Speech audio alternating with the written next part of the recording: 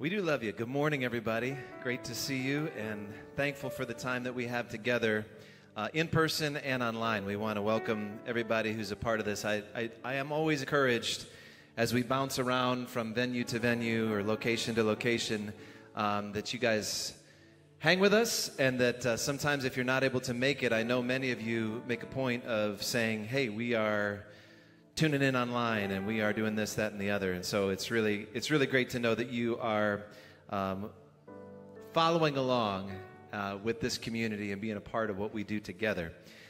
We're in the middle of a series called Take Care.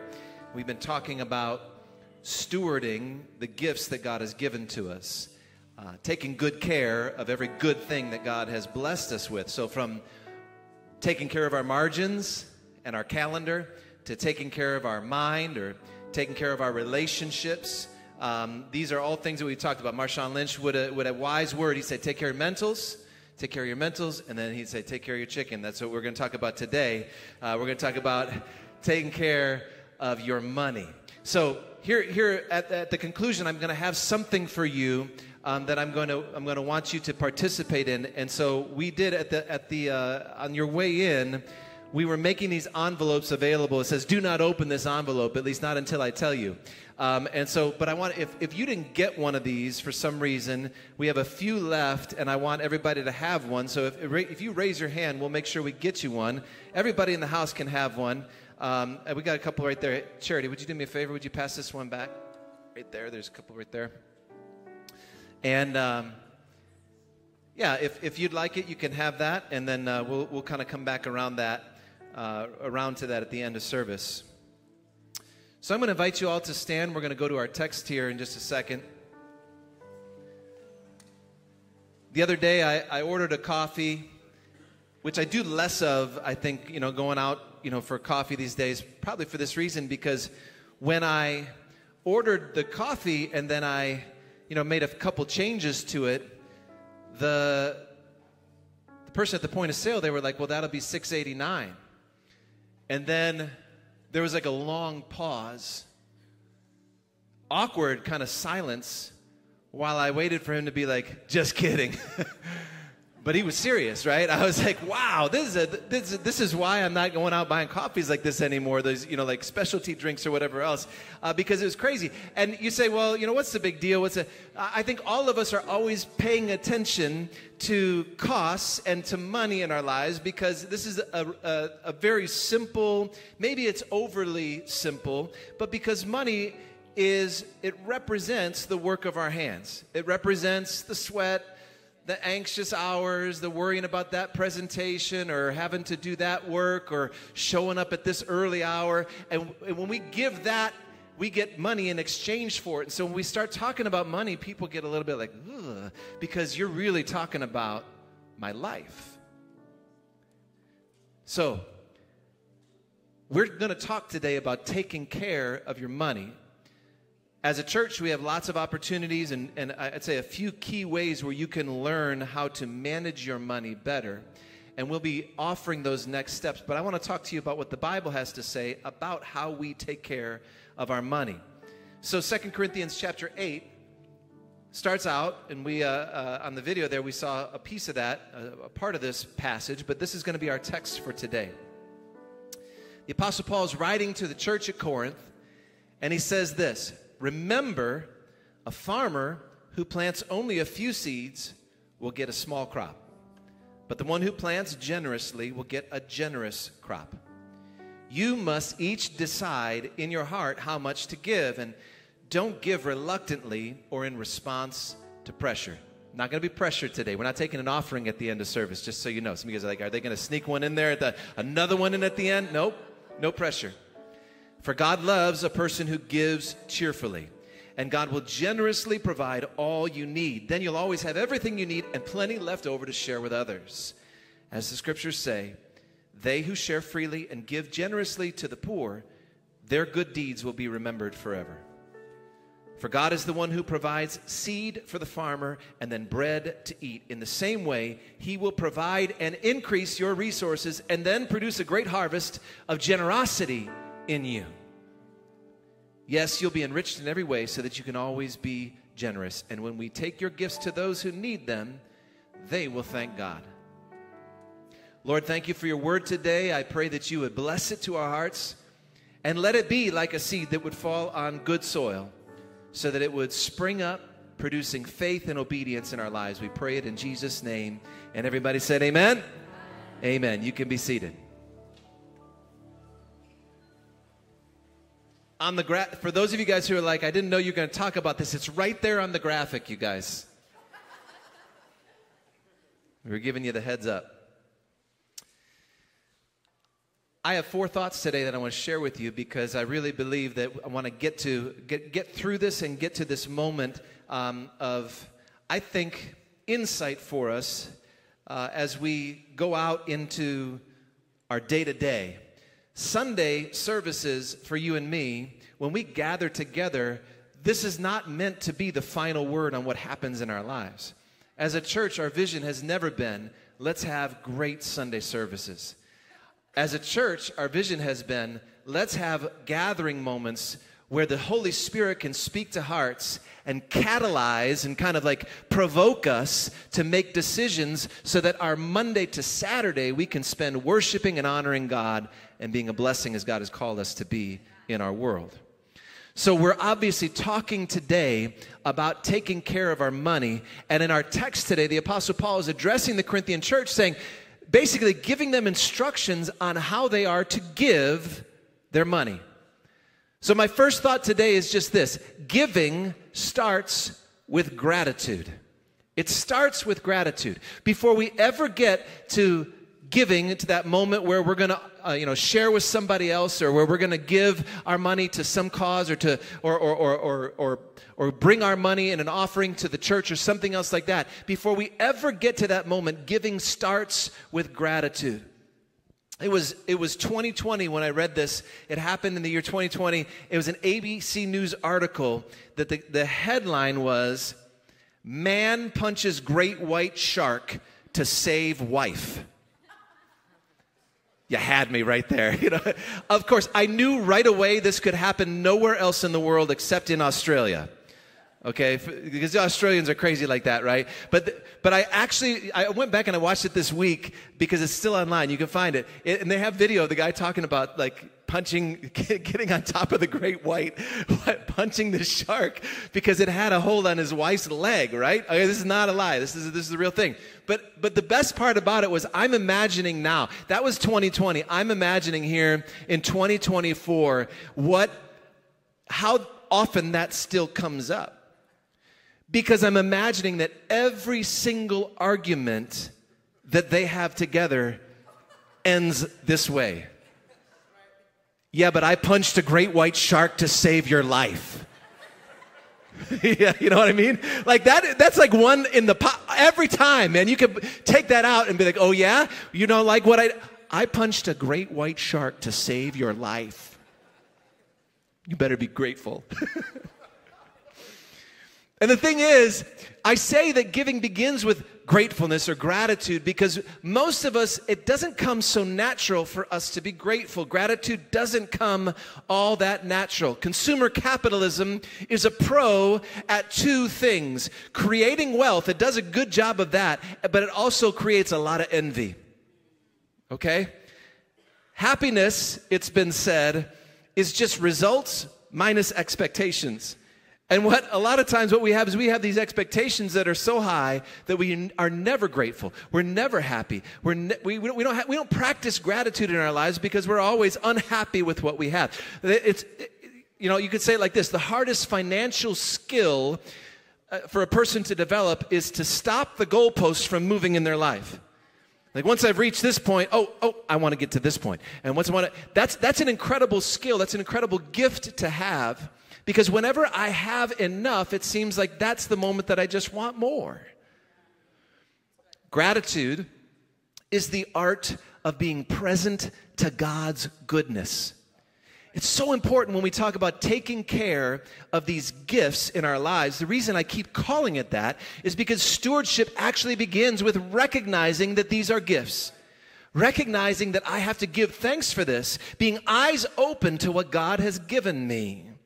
When we're thankful, we focus on what we've been given, instead of what we want. This is really important because what you'll find in your life is that life is not always up and to the right. Okay, it's not always like an ever-increasing, I'm getting better, I'm getting more. In every area of my life, sometimes it's the expectation that we're going up and to the right, but it's not the reality, right? It's nice to think that we'll only get better with time. I had a friend in high school who took the ACT, right? And he scored a 25, and that wasn't good enough for him. So we went back, and he took the test again, and he scored a 23. And we were like, man, you got to stop taking that test. It's just getting worse over time. And I think this is a great picture of what happens in many of our lives. We think that just because we're getting older, just because we're moving ahead in time, that somehow we're just going to keep getting better. But what we find is sometimes we score lower on life's tests than we did yesterday. We look at the scoreboard, and we're older, but then we find out that we're farther behind than we were years ago. If that's not your story, you'll experience that at some point in your life, because life makes a failure out of all of us. You guys are like, these are the encouraging words, Steve? That's why old people go to church. I've said it before. That's why you find churches filled with old people, because they've had enough time to rack up enough failures to see their own limitations on painful display that they realize, wait, it's not like I've got this. I have to recognize the givenness, the goodness of God to bring gifts into my life. And I would think if church should be one thing, it should be a place not where we kind of hold up this up and to the right model of self-improvement, right? But where we celebrate every week the cross of Christ. Because the cross of Christ literally declares my not enoughness. It's literally the symbol that says you are not enough. Because God had to send his son to pay the price for my sins. I am not good enough. And the cross says that. And so church is the place not where we come to get another self-improvement scheme, to get another idea of how we can be up and to the right. It's the place where we should be sure we can receive the enoughness of God. The cross declares, I'm not enough. My sweat and self-improvement is actually part of what brought me to this place of need. We are not enough, but He is. About 5 years ago, there was a 44-year-old man named George that was in court in New York City for basically unpaid fines. He had over 500 overdue books at the New York Public Library, and with the fine money compounded, he owed $31,000 and was facing jail time, right? It was like he had all these overdue books, and this can only happen in New York, I think, anyway. But here's the thing. This is what I want to bring up. Some of you here today have overdue gratitude. You've been drawing on this. You've been drawing on this for a while, and it's like God has been good and He's faithful and He's humble enough to continue to bless you when you don't say thank you. But your gratitude is overdue today. And before we ever talk about giving, we need to talk about gratitude. We need to talk about giving thanks to God for His good gifts in our lives. Can you say thank you to the Lord this morning? Thank you, Lord. Come on, give it up and praise God for every good thing that He's given to you. Giving starts with gratitude. Secondly, money is meant for managing, not meaning. Jesus in His lifetime, in His ministry, told a lot of stories. They were parables. They were meant to illustrate a point about the kingdom of God. They were meant to give us insight into God's operating principles. Out of 29 or so parables that Jesus told, 16 of them dealt with money or resources or managing. I want you to see that. Nearly 2/3 of every time He told one of these stories, it was about this topic of how we manage our money. Why? Why did Jesus know this was so significant? Because of what I shared at the beginning. Because Jesus knew that money issue was really a heart and a life issue, right? So here He is addressing it over and over again. And I had this really simple revelation a few years ago when I was preparing for a sermon like this. And literally, some of you guys may be like, this is so obvious, Steve. But for whatever reason, it escaped me.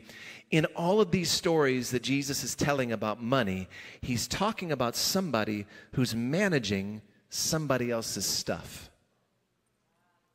It's always about somebody. A man gave his, entrusted this to this person, and he went away, and he was supposed to manage it. And Jesus is telling these stories about how these people are managing somebody else's resources. And the message is really clear that Jesus is giving to us. We are managers, not owners. Whatever God has given to you, whatever gifts that we talk about, and last week we talked about take care of your body, that gift that you are a manager, not an owner, right? That's the way the Apostle Paul concluded in his first letter to the Corinthians. He says, listen, honor God with your body, God honor. You don't own your body, you're just managing it. You don't own your money, you're just managing it. We were created and designed to hold something in trust for someone else and to cultivate it to flourishing. That's the design of that's what it means to be human. We are wired to feel satisfied in stewardship. Okay, I want you to see that. Our best self, our redeemed self is deeply satisfied in stewarding something well. But here's what our worst self does. Sin, when it enters into our hearts, and it has in all of us to some extent, it's found its way, its roots are there in my heart, in your heart. And what sin does, if we're not careful, is it makes us obsessed with owning instead of delighted with managing. If I realize that every good thing that's come to me is actually from the wise hand of God, and he's asking me to hold on to it for a time, then here's what I do. I know I can hold on to it loosely and purposefully. The generous hand of God has entrusted to you and to me all the resources and good things that in his wisdom he determined that we should manage. So here's the thing. If I am only managing a little, then this is what I want to be faithful with that, don't I? Even in the parable that Jesus told, this is what the owner said to the manager. He says, you've been faithful with a little, now I'm going to give you much. So whatever God has entrusted to you, that is to be managed wisely, knowing that if we're faithful with that, God will give us more. Here's the problem, though. Instead of managing money, a lot of people are trying to squeeze meaning from their money. Don't ask money to give you significance. It won't. Some of you guys say, oh, I know better than that. I know that it's not a thing.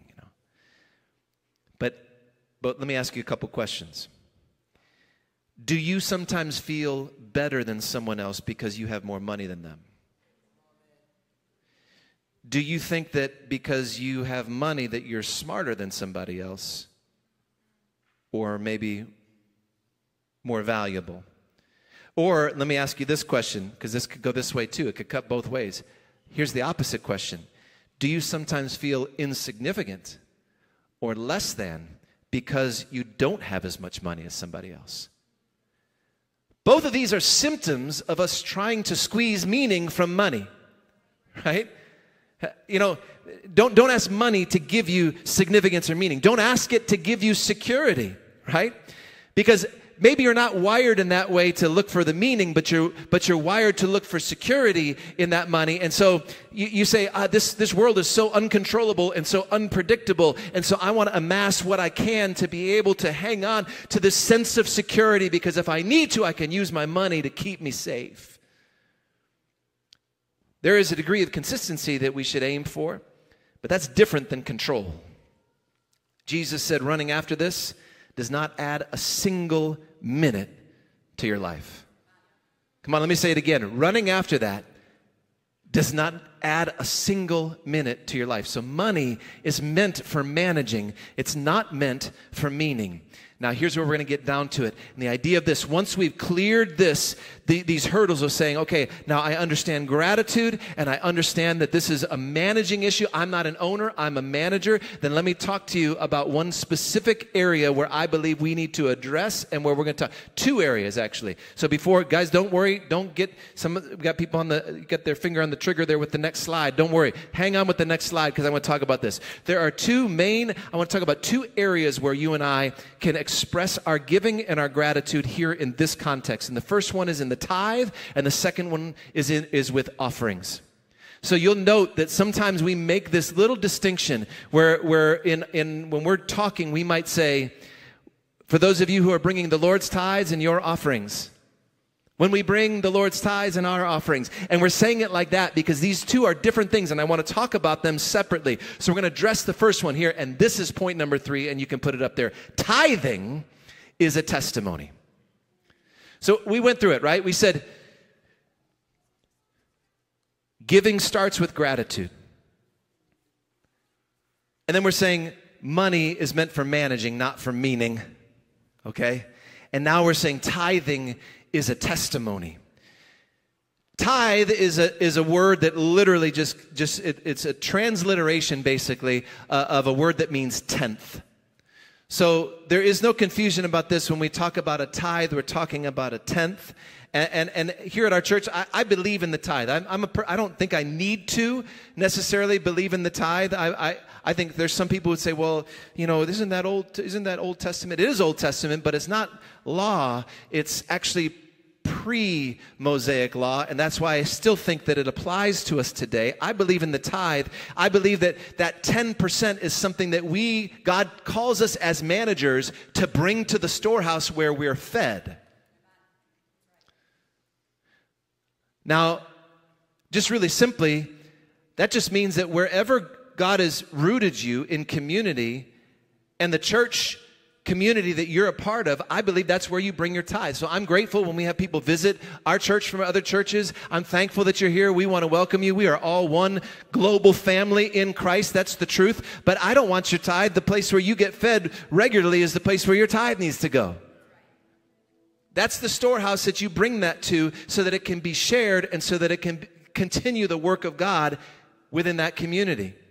So when we talk about tithe, let me give it to you. I'm about to go deep. Everybody raise your hand if you say go. Everybody say, don't raise your hand. Just say this. Just tell me this. Just talk back to me. If you're ready, just say go deep. Go deep. All right.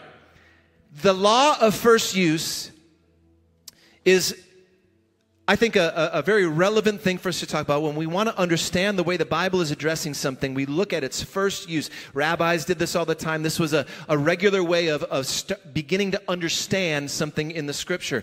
And if we go with the law of first use, the first time that we see the idea of a tithe in the Scripture is in Genesis 14.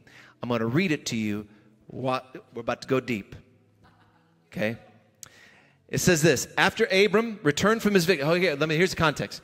Abram's nephew Lot has been captured. There's been a bunch of kings who've been fighting each other. Abraham's nephew Lot kind of gets caught in the midst of this, in all the middle of this, and Abram realizes, man, Lot's in trouble, and he gets 318 of his own men together, and he goes and he rescues Lot, and he experiences victory that these other kings didn't, right? So this is the context, and it says, after Abram returned from his victory, after Kedar Laomer and all his allies, right? So Abram, really routs all these other kings. It says the king of Sodom went out to meet him in the Valley of Kings.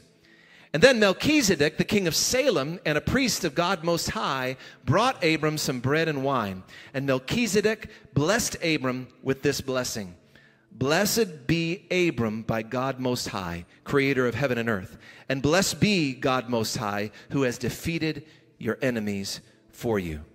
Then Abram gave Melchizedek a tenth of all the goods he had recovered. Now, the king of Sodom said to Abram, give back my people who were captured, but you keep for yourself all the goods that you've recovered. Abram replied to the king of Sodom, I solemnly swear to the Lord God Most High, creator of heaven and earth, that I will not take so much as a single thread or sandal thong from what belongs to you. Otherwise, you might say, I'm the one who made Abram rich. Right there is the first example that we see of that tenth. It says that Abram gave to Melchizedek a tenth. Now you say this is kind of an obscure passage in the scripture, and I guess it is, except for that the New Testament writers come back around and key in on this in a major way. So that those people who are, those writers of the New Testament are looking at this and saying, hey, this first time that it came out, this is really significant what's happening. You say, Melchizedek blessed Abram. But we might ask the question, wait, wasn't Abram already blessed? I mean, he had the 300 guys with him already. He was rolling that deep with people who were loyal to him. And now he had this victory. He had all this plunder. Wasn't he already blessed? He's literally carrying with him the wealth of his victory. But here's the key. Just because you're wealthy doesn't mean you're blessed. I don't want to be rich. I want to be blessed. Just because you're wealthy does not mean that you're blessed. You can... I love this because what I see happen with so many people, and I've seen it happen since the start of our church, where people who've decided and chosen to honor God by giving him his tithe, his tenth. I see, it's not like I'm talking up here like some of you guys are like, is this prosperity preaching? I mean, no and yes. I'm not saying that God's going to turn around and if you give $1, he'll give you 10. And if you give, I'm not trying to say that. What I'm saying is that when we honor God with the tithe, we are blessed.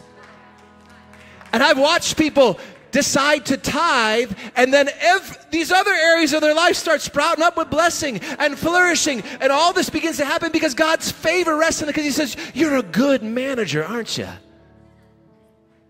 I gave you something that belonged to me to see if you would manage it well. Melchizedek says, the Most High God, creator of heaven and earth. He addresses him that way. Abram, I'm going to bless you in the name of the Most High God, creator of heaven and earth. And it's almost like a reminder right at that moment to Abram, like, hey, listen, just so you know, he is not only the possessor. Some translations would say the possessor of heaven and earth. He's not only the owner of heaven, he's also the owner of earth. The earth is the Lord's and everything in it and all those who dwell in it. It all belongs to him. And it's important that you and I recognize that. That's what Melchizedek was saying. I'm going to bless you in the name of the one who not only owns what's in heaven, but who owns everything here too. You say, well, wait a second. I've got I've got this house, and they got the lake house over there. My name is on the deed. My name is on the deed. But let me just tell you something. God's name is on the dirt. He's like, I own the dirt that house sits on. I own it all. You think that you got it, but God is the owner of heaven and earth. And when you tithe, it keeps ownership in perspective. I know who this belongs to. And I know where it came from. I know what my assignment is, and that's to steward it well. You and I were not designed or created to live a life independent from God. We weren't, that's not how we're designed. We're designed to be partners. We're designed to live in partnership with God. And that's what happens when you and I enter into this relationship where we are acknowledging with our tenth that what God has given to us is to be stewarded and to be managed in his wisdom. So the king of Sodom comes out, and he's a wicked king from a wicked city that was perpetuating a wicked system where the most vulnerable were trampled on. Okay? That's the word of judgment against Sodom. It was that the most vulnerable in Sodom were trampled upon. And we see that in what we see about that city. And the king of Sodom says, hey, thank you, Abram. Thank you so much for winning this victory for me. I want you to keep this money. I'm going to give you this money. And I'll just take the people back. Abram says, I'm not going to give you, I don't want to take a cent from you. That's what he says. Let it never be said. Because if I take something from you, he says, let it never be said that you are my source. Tithing is a testimony, because when you tithe, you are aligning yourself with a superior source. You're saying, you know what? It's not my boss. It's not my business. It's not the market. It's not this. It's God who provides for me. And my tenth is the testimony that says, God is my source. I have a superior source.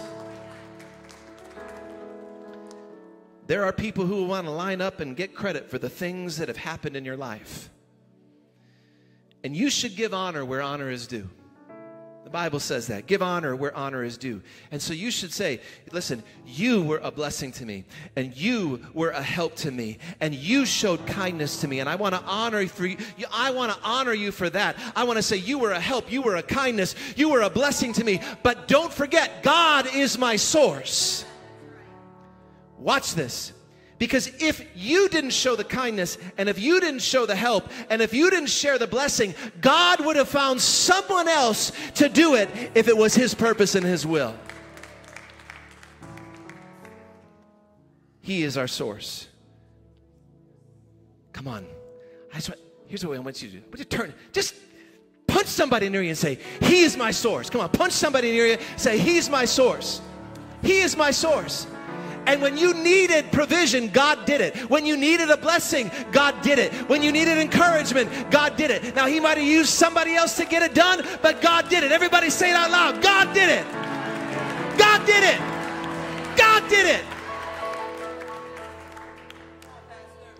In Malachi 3, God says to His people, He says, you just test me in this.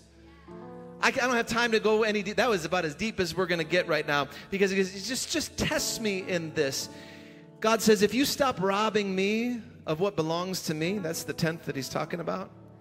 If you stop robbing me and instead you bring the whole tithe into the storehouse, God says, just test me. I will just see if I don't bless you by filling up your storehouses with more than you can contain. He says, if you will do that, I will rebuke the devourer in your life.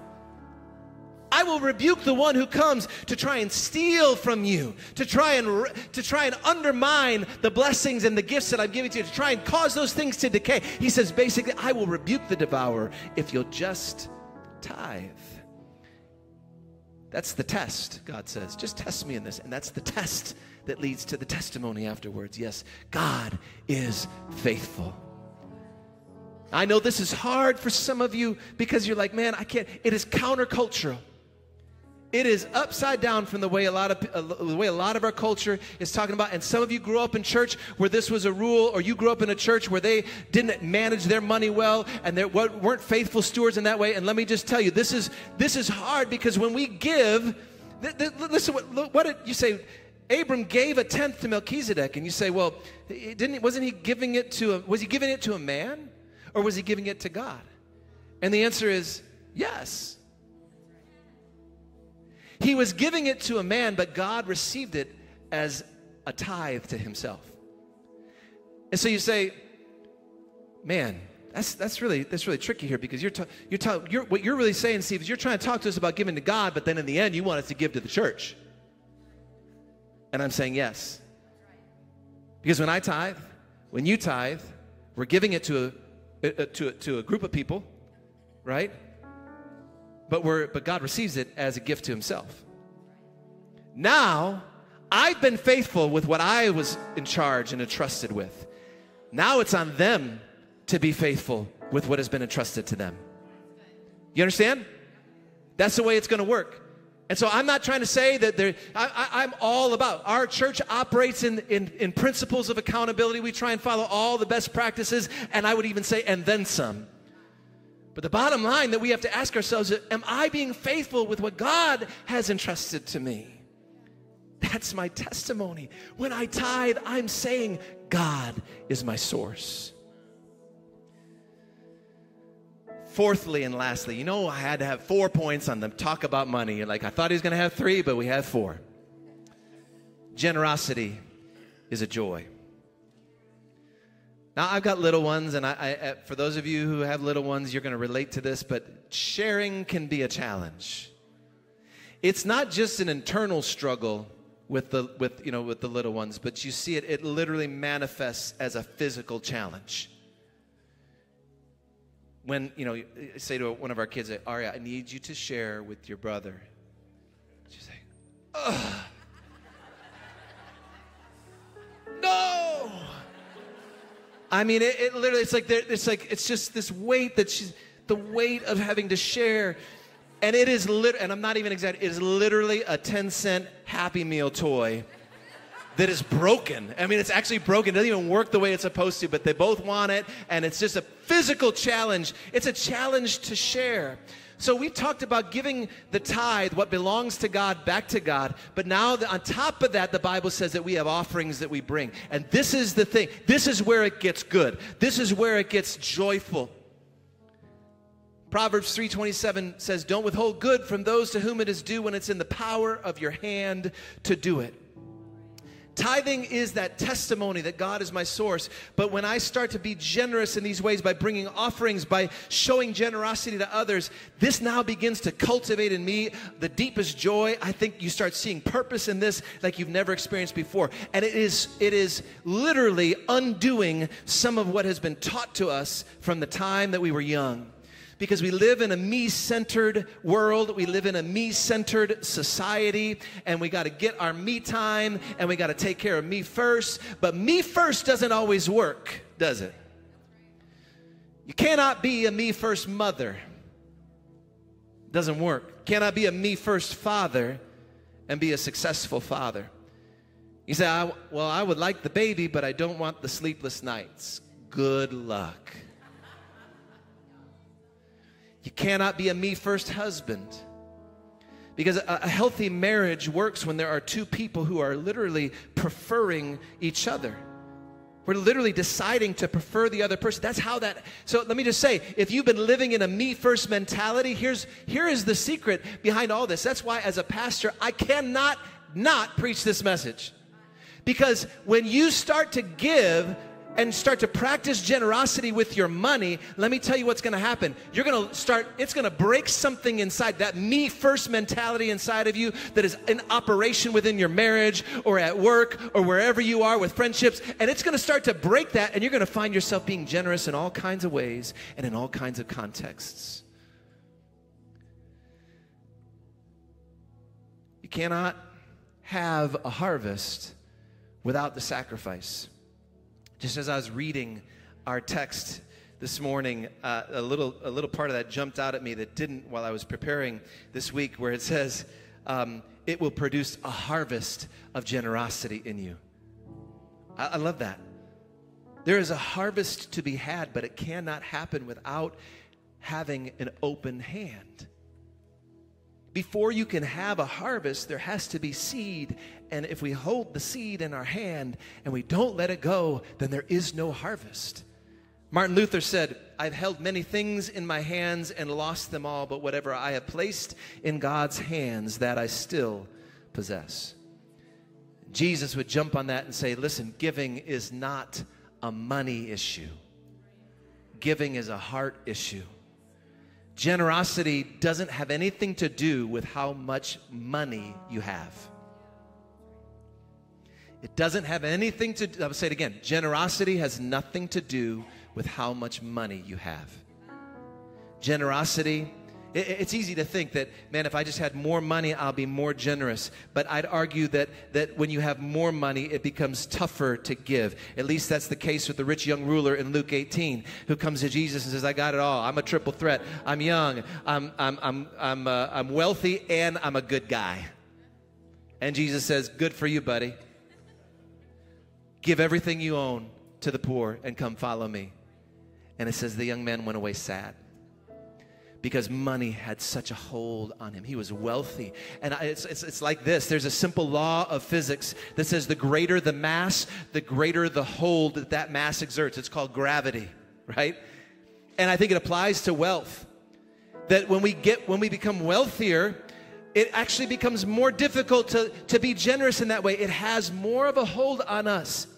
And so, listen, my best advice to you who have very little right now, the young adults who are like, man, I'm just starting out, or I've still got school debt or whatever else, my best advice to you is start giving now. Be generous now. Don't think that when you get more money, when the checks get bigger and the net worth begins to climb from a negative into a positive, and you start finding it's going to be harder at that point if you don't practice being generous now. Jesus said, no one can serve two masters. Either you'll hate the one and you'll love the other, or you'll be devoted to one and despise the other. And then he says this. You think he was talking about, if you grew up in church, you think he'd be talking, and you didn't know this verse, you think he'd be talking about like, drugs or wild living, the things that we talk. And he says, you can't serve both God and mammon, money, greed. You can't do both. So I want you to see that here today. Some of us are caught in this trap where there's this gravity that is pulling us in, and the Bible is literally saying, giving us a pathway to be free, giving us a pathway to find meaning as we honor God, as we have a testimony, as we are generous, as we find joy in what God has, in being a conduit, in being a channel for God to bless others. And you'll find that it might start with money, but it happens in all other areas of our lives. And we're talking about getting free to be generous. And the joy is in the generosity. Psalm 126 says this: those who sow with tears will reap with songs of joy. Those who go out weeping, carrying the seed to sow, will return with songs of joy, carrying sheaves with them. What is the psalmist saying? He's saying the joy, actually, he says it's hard to let that seed go. It's hard to sow that. Those who go out weeping with that seed in their hands, oh God, I'm just trusting you because I know if I were to have this for myself and keep it for myself, it would satisfy me for today. But what I'm doing is I'm trusting you, God, that as I sow this, you're my source, and I'm going to come back, even though I go out with tears, I'm going to come back with rejoicing, with my arms filled with a harvest of generosity, so much more that you've given me that now I can share with others and provide for my own needs. Do you see how that works? This is how God wants to operate in your life. And nobody is coming after you today to make sure that you do it. It is literally between you and God. I believe that if you will honor God, and if you will just do as God's word says and put him to the test, you'll see this to be true in your life. So we did some things. As a church, we're regularly trying to help people who come to us who are in need. When there are needs that kind of arise in our congregation, we try and handle those with generosity and with wisdom. But in particular, in this week, we said we want to as a church, we want to do something that kind of puts this into motion. And I'll say this, when you give to New City, what we do is we set aside a tenth of every dollar. We set aside 10 cents out of every dollar that goes into our peace plan, which has to do with partnerships, education, arts, compassion, and enterprise. It has to do with things that are happening outside of our church, or in the case of compassion, areas in our community or within our community where we see a need that, it's not about just keeping the church operations going. It's going out. So we tithe basically off of everything you give. So this week, there were several single moms who had expenses for housing, for vehicle maintenance that we provided for. There was a young couple that had medical bills that had been coming up, kind of stacking up, that we also helped in a significant way. There is a couple who, one of them is recovering from a stroke. The other is a primary caretaker now because of that. And so their work situation has changed. One of them is out of work. The other has had to change. And so we help them. There is a single woman recovering from a medical crisis because of a doctor's mistake that we said, hey, we want to help with some of these bills or some of this stuff. There are medical expenses for a family with a newborn and a child with special needs that we said, hey, we want to help you out and take care of those medical expenses. There's an older saint who needed car repairs in order to keep working. We kind of brokered that and made sure that was happening and that we could get that done. This is what we're doing. All this, over $10,000 this week, just to be able to say, hey, listen, we want to bless the people who are in need in our congregation, because it's better to give than to get. And so we had some folks on our staff who were like energized. They were like, I'm making this call and I'm telling them we're going to take care of it. Yep, let's go for it. We're going to do it. I'm like, yeah, this is great. That's where the joy is at. The joy is in generosity. What if you saw the resources that God has given to you as literally like the ammunition for generosity? What if it's God wanting to bless you with joy for being able to help other people? Abram comes to Melchizedek and he says this.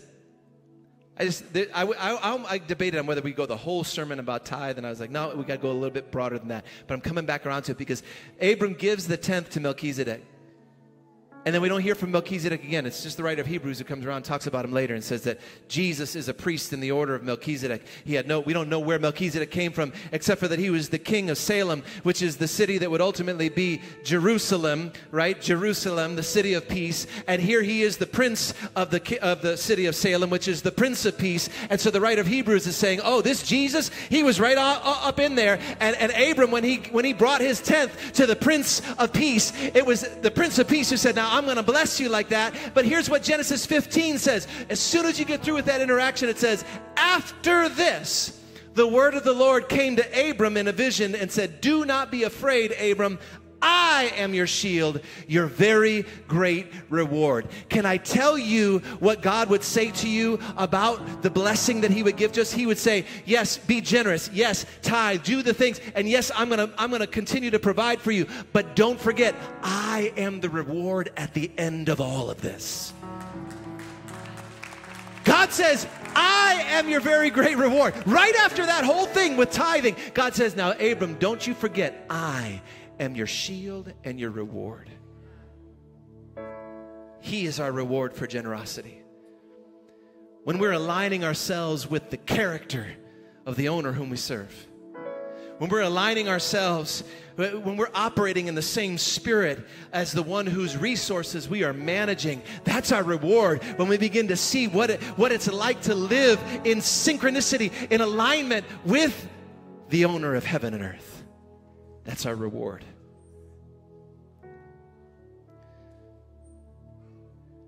2 Corinthians 8:9 brings it all home for us. It says, you know the grace of our Lord Jesus Christ, that though he was rich, yet for your sake he became poor, so that you, through his poverty, might become rich. Now, I know for a fact the Apostle Paul was not talking about money when he said that we become rich. What he was saying is, you cannot have that reward except through receiving the grace of Jesus, who became poor so you could have that great reward. Every week at New City Church, we take a moment. And even though you say, oh, this is a sermon about money and giving and take care of your money. Listen. Everything in the scriptures is pointing back to this. Jesus, who became poor, so that through his poverty, you might become rich. I'm going to ask you to bow your heads for a moment. Before we do the next thing that we've got planned here today, I'm going to ask if there's somebody here today and you say, you know what, this is my first step here today. Before we talk about money, before we talk about giving, before we talk about resources, before we talk about any of that, I need to acknowledge that Jesus became poor so that I could be reconciled to my Heavenly Father, so that I could become rich in the grace of God, so that I could have God as my great reward. And if you'd say that I need to take care of that today, I want you to raise your hand right where you are. I'm going to pray for you before we go any further in our service. We're going to pray together as a congregation. And if that's you, you say, I need to receive that grace of God, and I need to experience that richness that has been promised to me because Jesus became poor for my sake. If that's you, I want you to raise your hand and we're going to pray. Thank you. Is there anybody else? Just hold that hand up. I'm only going to take a minute here to do this. Thank you. Just hold it up high so I can count them out here today. Thank you.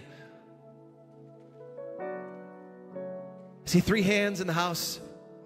Anybody else? Hold it up high so I don't miss you. 4 hands. You could put that down. We're going to pray together, and then I've got one more thing I want to do with you here, but this is the moment here. The greatest transfer of wealth in the history of the world happened when Jesus gave up his riches to become poor so that you and I could be rich like this. And these four who raised their hands, and anybody else who would pray this prayer in your heart today, I believe this is a moment where you receive the riches from God, the riches of the grace of God in Christ. So everybody repeat after me who wants to be in on this moment today. Say this: Dear Lord Jesus, I believe you were the Son of God. I believe that on the cross, you took my sin, my shame, my guilt, and you died for it. You faced hell for me, so I wouldn't have to. But you rose from the grave to give me a place in heaven, a purpose on earth, and a relationship with your Father. Today, Lord Jesus, I turn from my sin to be made new. God is my Father. Jesus is my Savior. The Holy Spirit is my helper. And heaven is my home. In Jesus' name I pray. Amen. Amen. Amen. Praise the Lord.